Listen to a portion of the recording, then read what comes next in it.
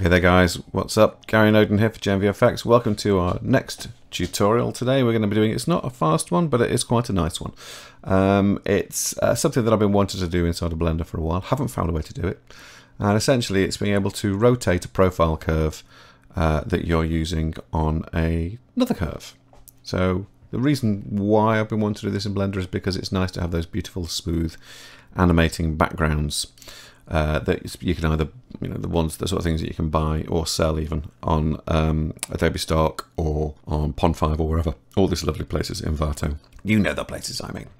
So let's get into this. Very quickly, I don't need that, so I'm going to get rid of that. Normally I'd use that as my base for my geometry nodes, but not today. So what I'm going to do is, and if you haven't done this already, I think what you need to do, go to Preferences, and if we go here and we type in Curves, turn on your curve extra objects. That would be a good start. Okay, like this. And the reason for that is because we get to lots and lots of wonderful things that way. If I go add curve and with the extra objects and I go down to knots and I go down to torus knot plus, I can create a torus knot. But obviously plus means we can do a lot more things to it. So we can increase the curve resolution, the segment resolution and so on. So if I set the segment resolution to 4 and the curve resolution here to 5, that's not enough. Ooh, let's get a bit better. We don't need a huge amount of knots and we don't want the surface. We literally just want the curve. So there you go, we've now got this lovely curve knot. And so that's us done, that's our curve. We don't need anything else. Might need another curve in here eventually, but I just want to show you how I do this whole thing in geometry nodes. So let's go back here to geometry nodes and with our object selected, press new to create a new node. And we want the curve to be the source of our everything we do. We want to create a mesh that goes around that. So in order to do that, we have to go Shift A in here, and we go curve, operations, and curve to mesh, and then that basically will put us any curve that we want for a profile curve around it. So it's like a path, essentially, that curve to mesh. And so I now need to create a profile curve. Now, as I said, I could use something in here, make something in here, but what I want to do in here is, in fact, I actually just want a standard primitive. I'm going to use a star. I'm going to pop that into the profile curve, and it's obviously far too big. So let's set this to 0.6 and this to 0.5. That's still too big. So that's to 0.3, that's 0.25. That's getting better. And so what we need to do is just, again, I just don't want it passing through itself. It doesn't really matter, I suppose, but it just looks nicer when it doesn't. Let's push this down a bit to here. There we go, that should be just inside. There we are, that's nice, pretty. And let's increase the points here. And if we just put on the wireframe so we can see what we're getting, and that's not too bad, but we can see exactly where our polygons are, where all of our quads are, and that's nice. Now, that's all fine. But what I need to do now is, what I want to do is be able to rotate this around. This is the thing, it is really this simple. What I'm going to do is I'm going to add into here a geometry operation and transform geometry. I'm going to drop that into here, and then if I rotate this on the Z, it rotates that around the curve. How lovely is that? So what you can do is you can set up, you have to work it in relation to how many points you have. So if your points are, say, let's say we've got 36 of those. Let's make that a smaller value, smaller num there. There we go. So we have nums. There you go. What we're doing is 360 divided by that. That's our full rotation. To get a loop, we only have to rotate it by 1/36 of 360, which is 10. So we want control of this. So if I go here and go add, let's go search and let's type in Euler, rotate Euler, like this. And we put that into the rotation. Now you'll see that we get accurate value. So if I press 0 and then I press 10, they'll be the same. And they are. That's great. So we've got that value. And now I can take this and do this and drop that into there. I mean, I can link that directly in as well, but it's just nice to just have, I don't know, I quite like the rotate Euler in there. We now have these, because we've plugged those in, we've got rotate by rather than rotation.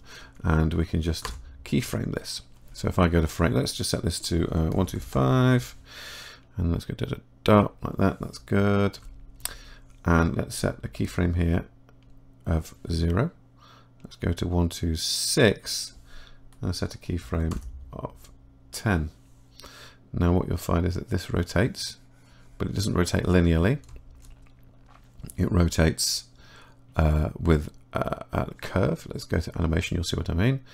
If I select our object and then pop open this, and then we have a look at this, let's press Control and Tab to change it between. I like this Control and Tab when you're in here, changes it between the dope sheet.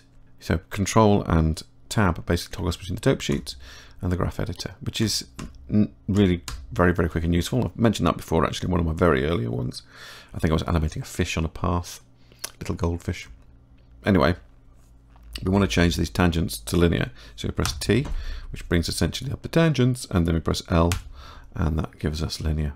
So TL, basically. So now if you look at this, you can't really see on this. Let's zoom in. We've got a perfect rotation, 1/10, which is brilliant. If you think that's too slow, which I think that's too slow, I'm going to change that to still a multiple of 10. So I'd have to say, let's change this to 20. Now again, it would be nice to be able to get a number and add it. We can go show sliders, and then we can go here to here, and we can type in, say, 10 or 20 or 30. So I'm going to type in 30, and that changes the value inside of here, rather than try to drag it and get it inaccurate. So that is now rotating 30 degrees between 1 and 125, and that gives us a perfect little loopy loop the loop. So I'm going to press 0. I think I've just pressed 0. That's zoomed. I've zoomed in, and let's go to the camera view. Just press N here. So I'll press N in this one, and let's go to view, and let's camera to view. So I've got control over the camera like I would do in any other piece of software. Nice, nice, nice. And let's zoom in here and go, right, let's find a nice angle so we can really see these loops. Also, let's go to the camera and let's change it from its regular 50 to about 24. There we go. So we can get a bit more nicer perspective. There we go. At the moment as well, what you might notice is, let's just set this to this viewport to 0 so you can see them. If I play this back now, let's just move this across here. There we go. There you see it's a nice rotation occurring across all of those shapes. Really lovely. I like that. Really pleased. Now it's all a bit sharp. We need to make some alterations here in order to be able to get it so it's not quite so sharp. First we need to do is set smooth. So if we go Shift A and go SMU, and we got set shade smooth, and that will set it to be shaded smoothly. If I turn off the wireframe, if I just, there you go, shade smooth on and off. See, that's how it looks properly without any shade smooth on, and that's how it looks with it on. I'm going to put the wires back visible. I'm going to add a few other things in here as well, because what we need to do is I want more information. So let's go into mesh operations, and let's go subdivide mesh. So let's just pop that in there, and that adds an extra subdivision in along the height of each of these triangles. And the reason why I want that is because I'm now going to do a smooth, but I needed extra information in order to be able to make sure I kept this sort of like diamondy shape. So let's do now a subdivision surface, drop that in there, and now you can see we've got kind of, let's just turn these off. I've got like slightly smoother edges. So now when we play this back, look at that. It's like syrup. It's lovely. In fact, if we bring down these points to say 12, it kind of has that look of that scoopy ice cream stuff that comes out of the big nozzly thing in the ice cream vans you see at theme parks and seasides and things. So that's basically it. Of course, obviously now you're kind of stuck. You can't add a shader to this, so you need to add information so you can actually add a shader to it. So let's go here, go search, and let's go set, and that should give us material. So we can then pop that there. And then if we change this to render, you can see we've got a little bit of lighting on that. Let's change it from EV to cycles. Shouldn't be too much slower, that's good. Let's go down here, and now we can pop material in here, and let's call it, I'm going to call it ice cream. Why not? And then I go in here, and then I link that to ice cream, and then I can sort of like start messing around and putting little bits of color and stuff and subsurface in there. So let's put some subsurface. Oh, there you go, that's ice cream, if ever I've seen it. Let's go to shading, go to here, press 0, and we can really properly now work in the shading area and say, right, that's lovely.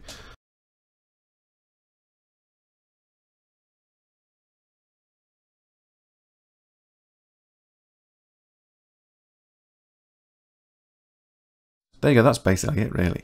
But what you can also do, and this is why I wanted to do this, again with geometry nodes, is, right, you've got a setup, you know it's working. Let's change that back to Eevee for the render. And you say, right, well that's all fine, but I want a different curve. I want a different curve. I want a curve that I make. Okay, so let's go to curve, and let's create, let's say, a polygon curve. There we go, and let's increase the number of sides to 6, like so.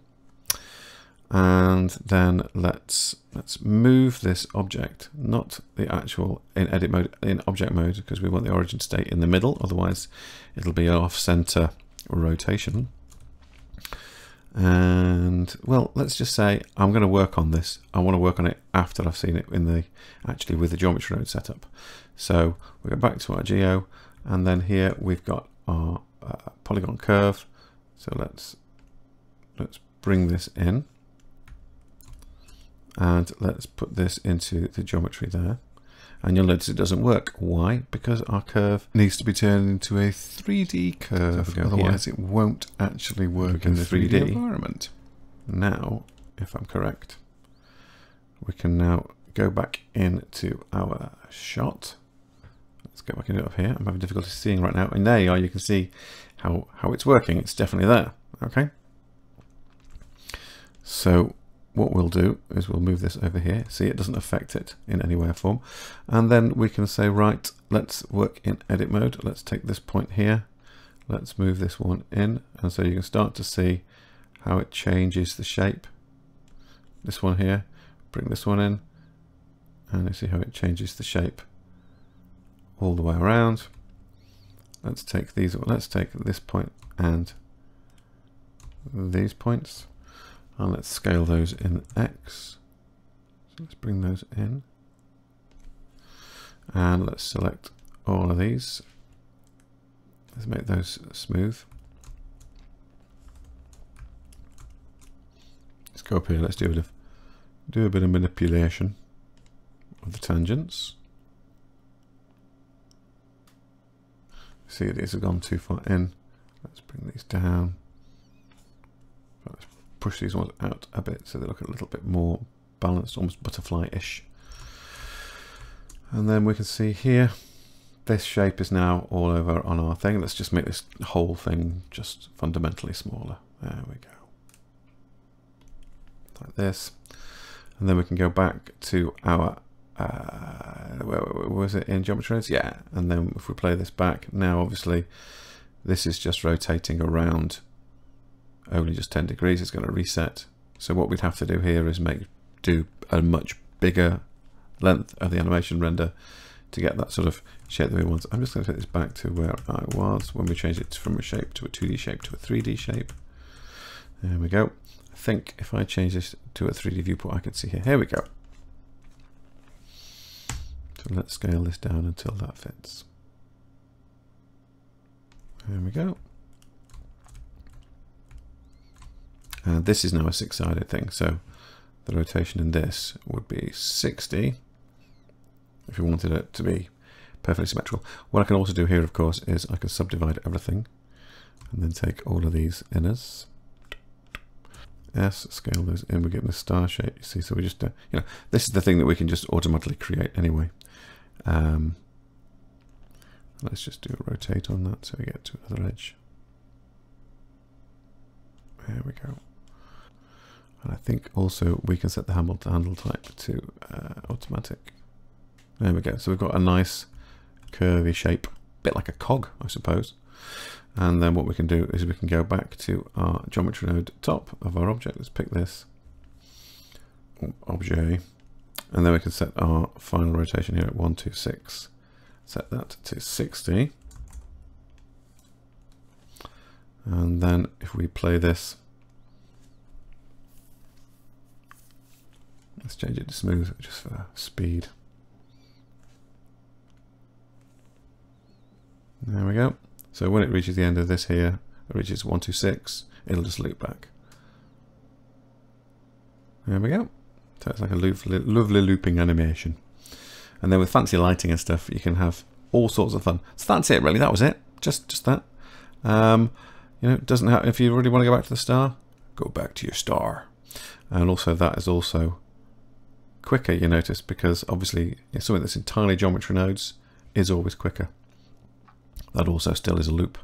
Oh, lovely. Right, so there you go. That's it. Nice and simple. Doesn't take too long. Gotta love it. And then I will obviously render this and stick it in there. This has been great fun. I've been using, I think I mentioned it, in fact I mentioned it in the last video, which wasn't really a tutorial, it was a review video. And it was the fact that this is all being done on a Lenovo P620 that I've been loaned from the guys at Lenovo for trialing it. And oh, it's such a lovely machine. It's going to break my heart when it goes. It's only on a loan.